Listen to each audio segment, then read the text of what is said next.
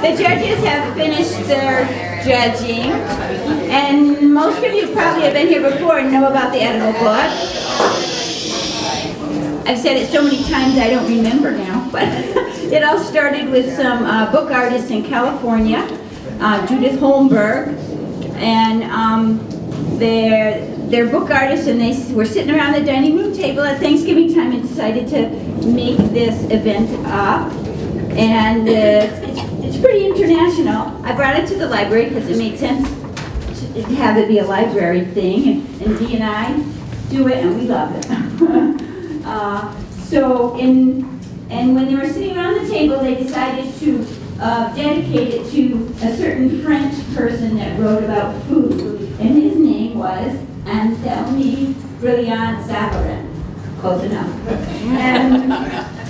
And he wrote a book called The Physiology of Taste.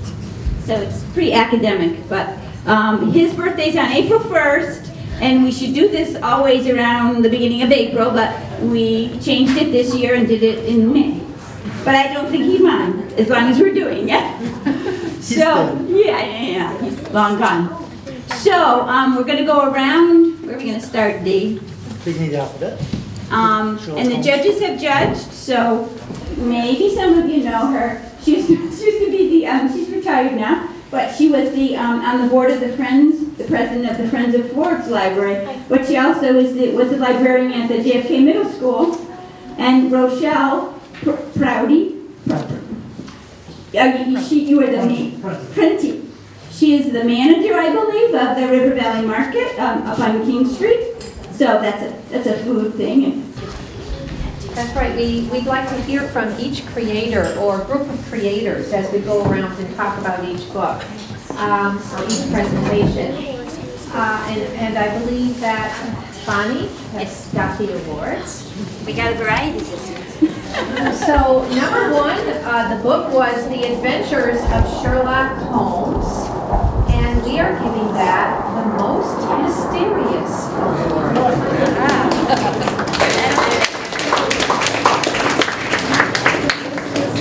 It's so simple yet full of questions, and there's that mysterious door, and what is on the other side of it?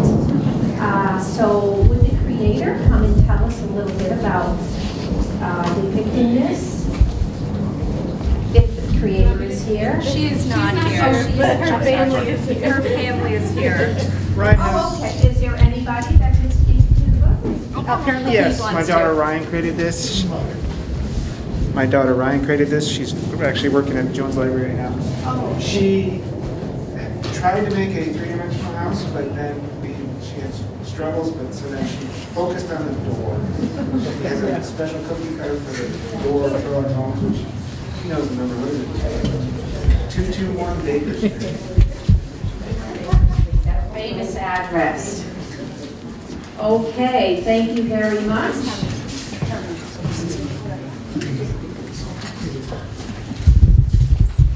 Okay, so this next one gets the award. This one is Anastasia Krupnik, and this is a series. And each of these cupcakes has some symbolism specific to some key items in each of the books. And they're nicely labeled, nicely illustrated. We want to give this one the award for the most well-researched. Congratulations.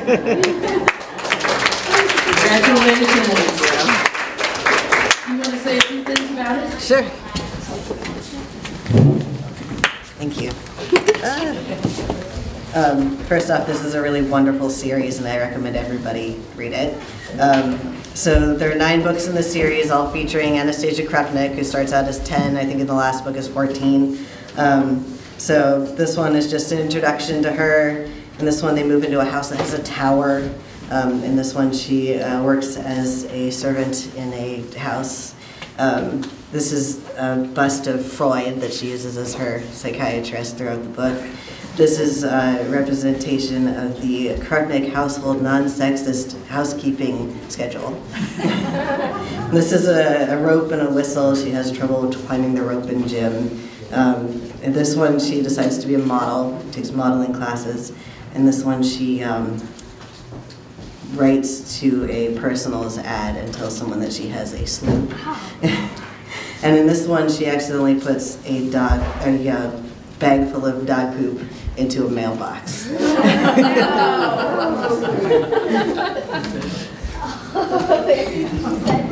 Thank you. I don't think it has an All right, the next book is an adult novel, Driving Over Lemons by Chris Stewart. We gave this the most literal interpretation.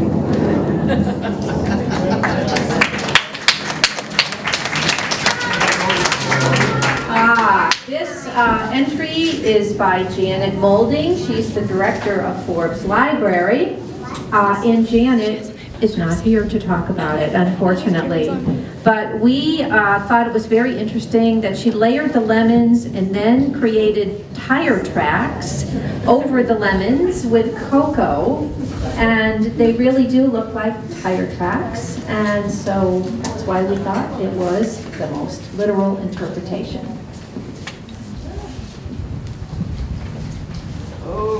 Okay, so this next one, we went around about what to call this one.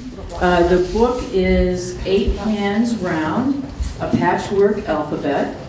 And we looked at this a few times, and you know, I wanted to give it the sneakiest use of Star Trek imagery award. You see the, I can't do it. Live long and prosper. Live long and prosper. That's, who did this one? Are you here?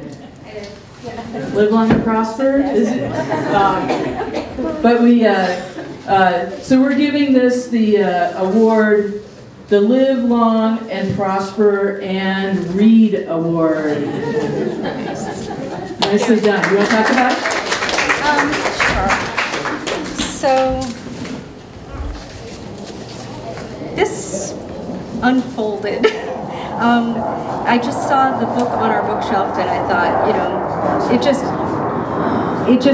kind of spoke to me. So at first I was going to do these letters as sandwiches, and that didn't work. I like the idea, but that didn't work. And we did have another hand that I could have used, but I decided that I liked this one better. Oh, thank you. Well done. The next book depiction is called The Green Man. And given the season right now and wonderful recipes that you can find about using fiddleheads, but we never saw one like this before. So we're calling this the Best Use of Fiddleheads Award.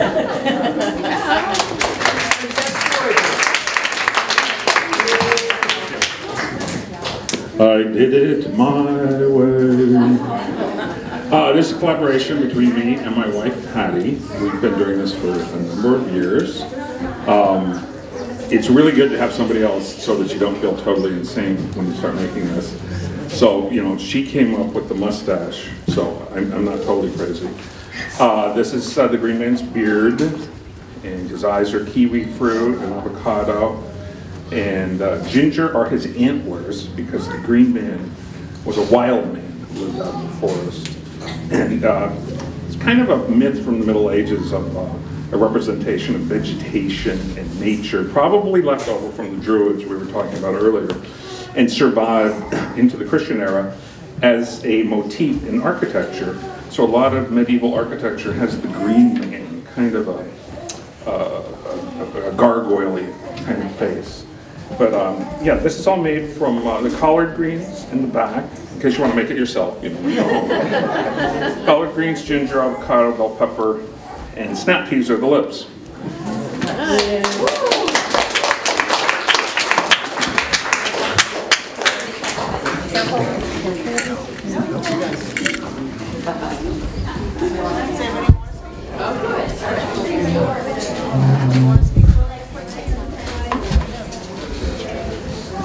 So the next entry is the Lorax. And this one is very dramatic, a little ominous, and we think there's a lot of environmentally conscious thought into this, and it looks a little like what happened to those trees in the front. So we're giving this one award for the most environmentally conscious confection.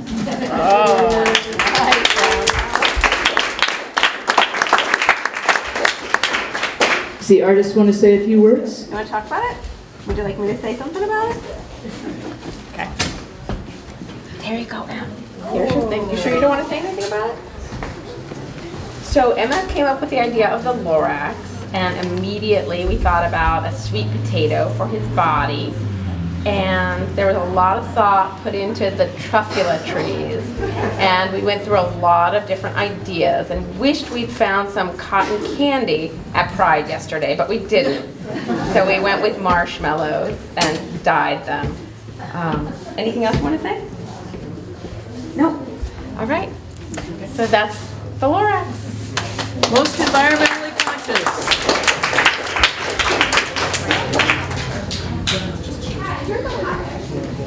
Go back. Go to the flies. The next presentation that we looked at was the Lord of the Flies. And this one is just amazing. The wings we couldn't get over. And we are calling this the Most Royal and Creative Award.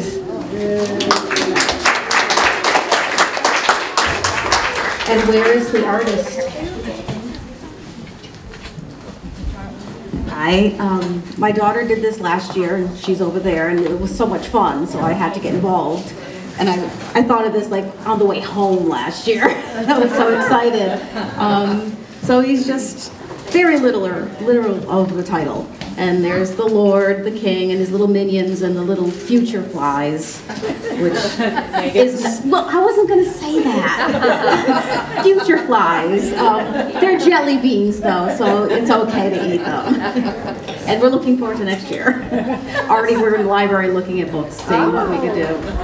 Wonderful. Thank you. Nice work.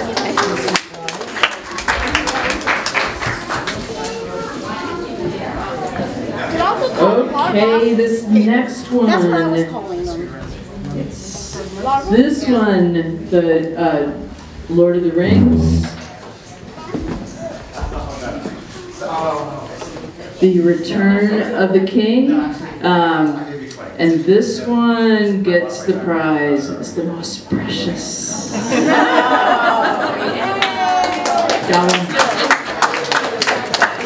Good job. You want to talk about it?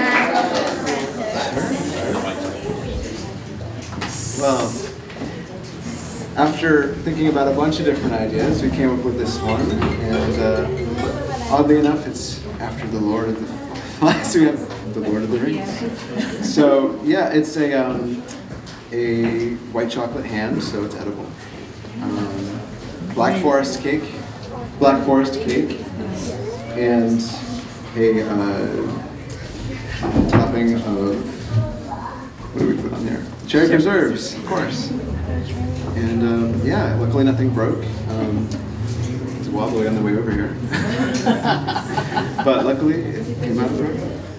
Yeah, pretty well said. That's about it. Yeah, enjoy. And yeah, whoever has the hand, I'm going to make sure that you're there when you eat it. It's like, when do you get to eat it? Hand. Enjoy. Thanks for coming. Beware the ring of doom. It is made out of lemon rind, so evil will be sour. Yeah, you don't need that. Enjoy.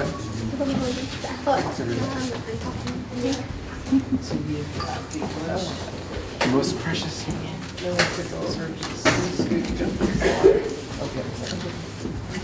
The next entry is called The Lunch Lady. And we thought, after much determination, this should get the happiest creation. Because the lunch lady looks very happy. And we'd like to hope that the lunch ladies in your lives are happy people that you see every day at school. So congratulations. For the lunch lady, is there someone who would like to speak about it?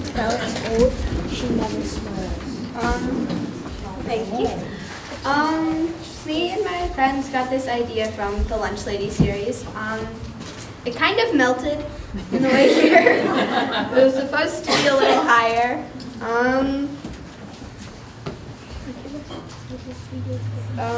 Yeah, it's kind of a last minute thing, so. It's great. Talk about the hair. Talk about the hair is, what is it? Fruit leather? Fruit roll-up, pickle eyes, sandwich, and pretzel body, I think. What about the pupils? Those are toothpicks. But one thinks that aren't edible.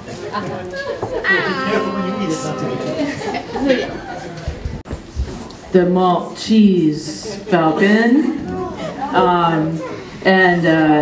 This one, you see the easy cheese there in the background, a little hint.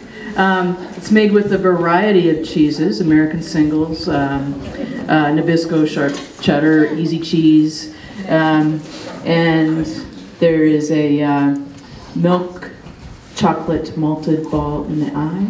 Very nice, nice.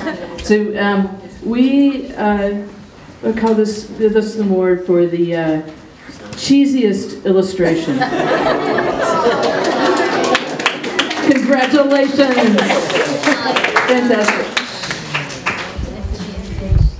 Well, I picked this book because it's part of All Hamptons Read this year. The libraries in the Valley get together, Northeast, West, and Southampton, and they picked The Maltese Falcon this year. There was a showing of the movie, and the community's been discussing the book.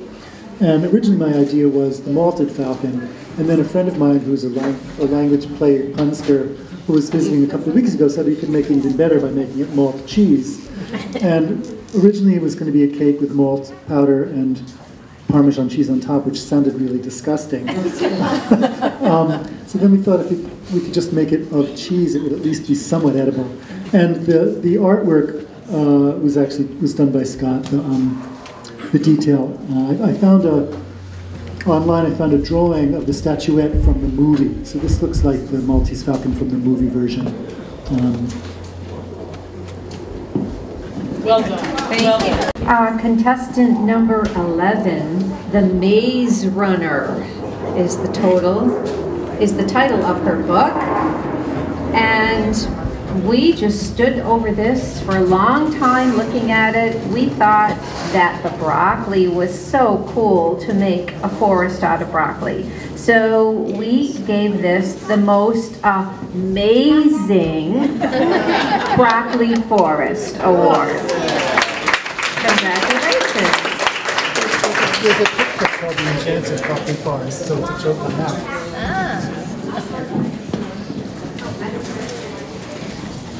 Me and my brothers worked together to make a cake for the book, The Maze Runner. We chose this because we recently listened to the soundtrack and yeah. Me and my dad started a movie.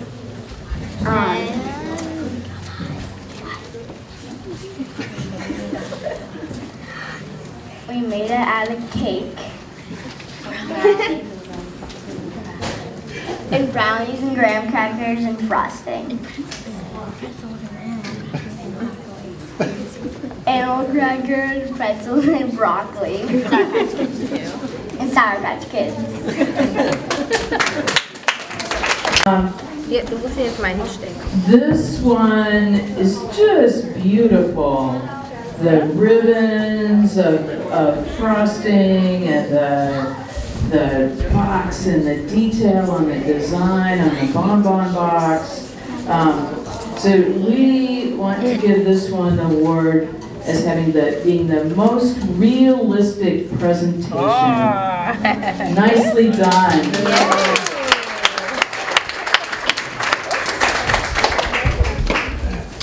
Thank you.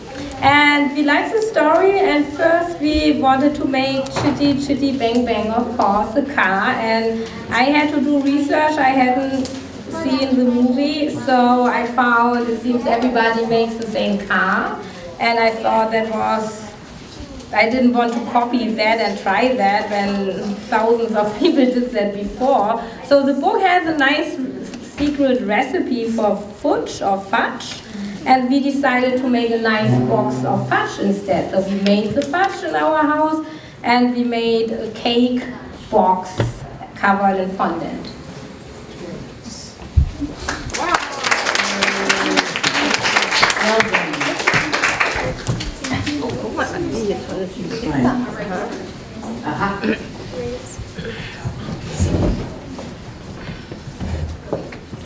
The next entry is from a book called The Patchwork Planner. And we saw a very creative use of grains and pattern, and we are giving an award for the best use of pattern to this book. Congratulations.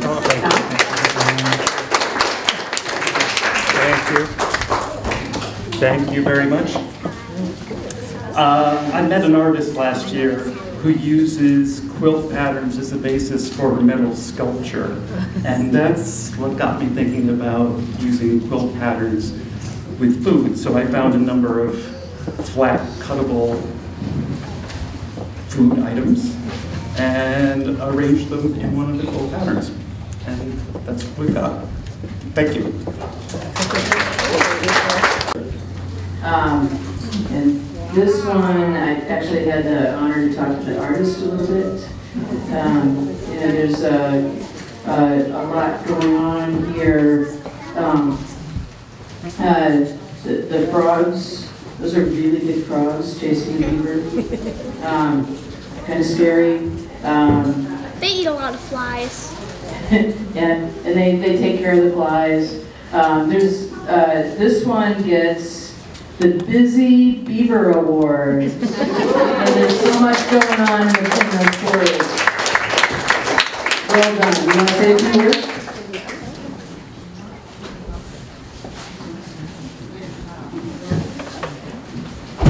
So, first of all, I can't take all the credit because these fishes over here, my friend Nina made them.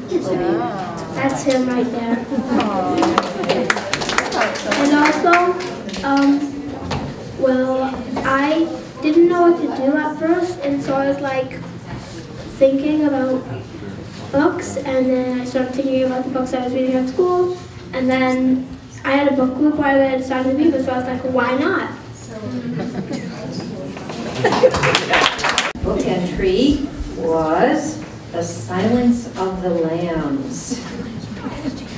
And I haven't in my life seen very many lambs that didn't evoke cuddle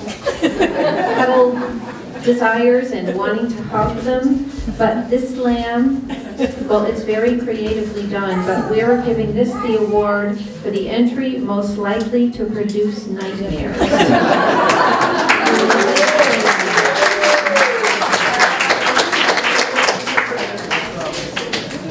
That's hush. That is hush. Okay, so this is Dr. Hannibal Lecter in his field, and he's surrounded by Buffalo Bill's trademark lotion and hose. And if he gives you nightmares, just turn away. Thank you and congratulations. The Tale of Desperado. This one, lovely book here. We're giving it the award for the best tale. You pick how to spell it. T-A-L-E, T-A-I-L. Nicely done. Thank you.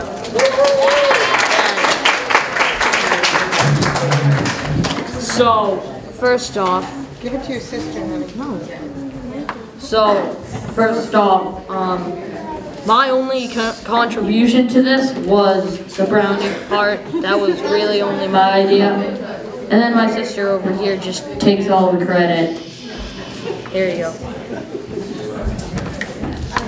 So, So we made the book cover out of brownies and the pages out of sandwich wraps. And the mouse is made out of marzipan, and I think that was the funnest part to make. Because you got to mold it in whatever way you wanted. And I got to eat some. We got to eat some. What's the tail made out of? The tail is made out of black licorice.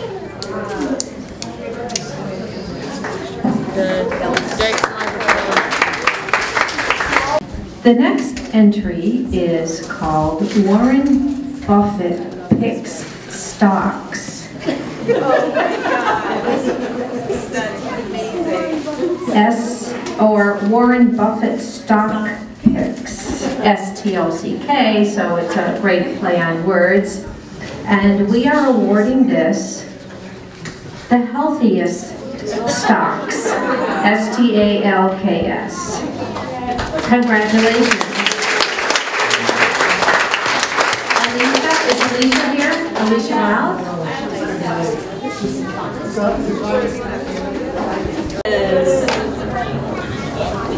Oh, wait. Oh. See, so where's the cat? So this one gets the award for the best use of camouflage and trickery. Nice work.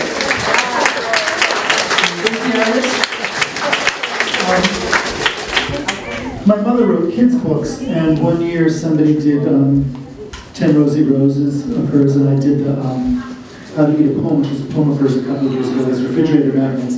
I was looking at my shelf of books for something simple, and where's that cat? I thought, since I had a lot of animal cookie cutters, I could just make different cookies, one of which was a cat. And then it seemed too easy to identify the cat, so I thought if I could camouflage it, that would make it trickier.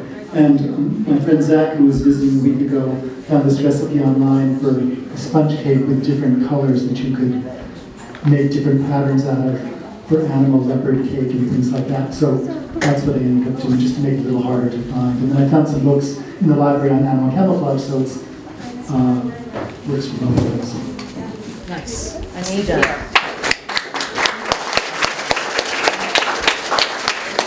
Is from the book Wicked.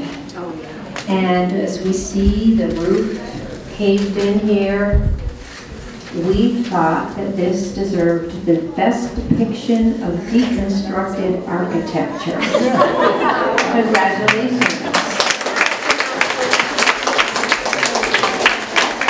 Is the artist here?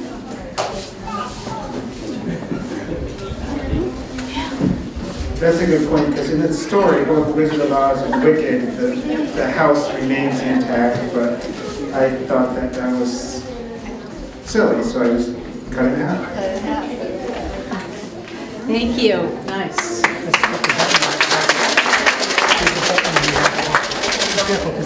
Okay.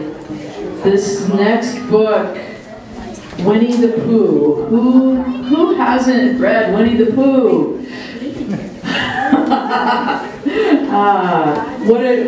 What a great honey pot. This is just gorgeous. Little bees on that, and the jar, like, you know, Pooh is like, I don't know how you kept his head out of there this whole time. This one gets the award for the sweetest buzz, creating the sweetest buzz. Congratulations.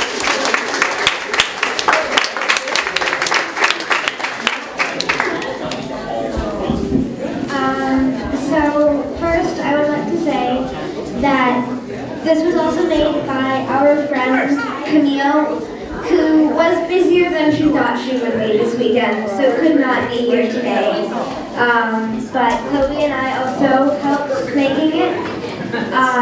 It is honey cake, honey flavored cake, with slightly honey flavored frosting. It's not chocolate. It looks like chocolate, but it isn't. It's food. Let's see. Do you have anything to say, Lily? Well, it took us about, if you add all the hours up, like 8 hours. So the top is sort of like in the olden days, it's like cheesecloth draped over jars, so it's fondant. And then the backwards and on the pot, because it's always in the books spelled wrong, because poo isn't very smart. And he loves honey, so we just went with that.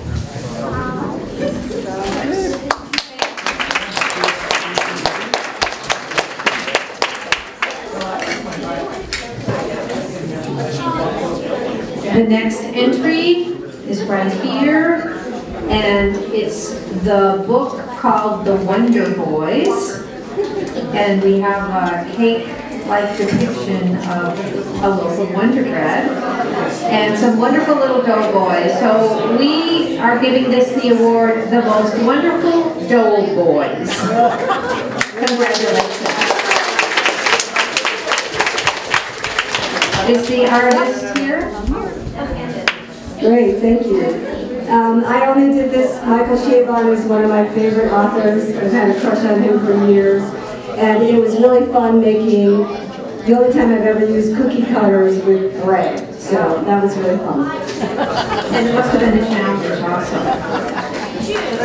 Okay, we have one. And it is glazed, the cake is glazed lemon thyme, T-H-Y-M-E, thyme, crinkle in thyme cake. So this one gets the award for the best use of puns. Congratulations. This is my first year here, and there's a bunch of reasons why I chose this book, but one of them is that I tried to come last year, and I showed up at 4 because I got the time wrong.